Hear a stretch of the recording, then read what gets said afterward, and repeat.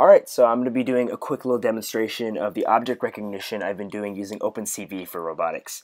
To start out, I bring one tennis ball into the scene, and as you can see by the tracing red line, the recognition at this distance is pretty accurate, so that's nice. Now I'm going to be bringing in a second tennis ball, and as you can see it yields similar results. I'm using a midpoint algorithm to detect the center of the two balls, and that's something we're going to be using when the robot is expected to autonomously traverse through two tennis ball posts during our competition.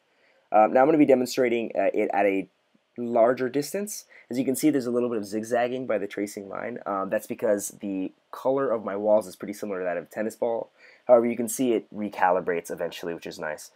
Now I'm going to be showing you guys just the thresholded image that is generated.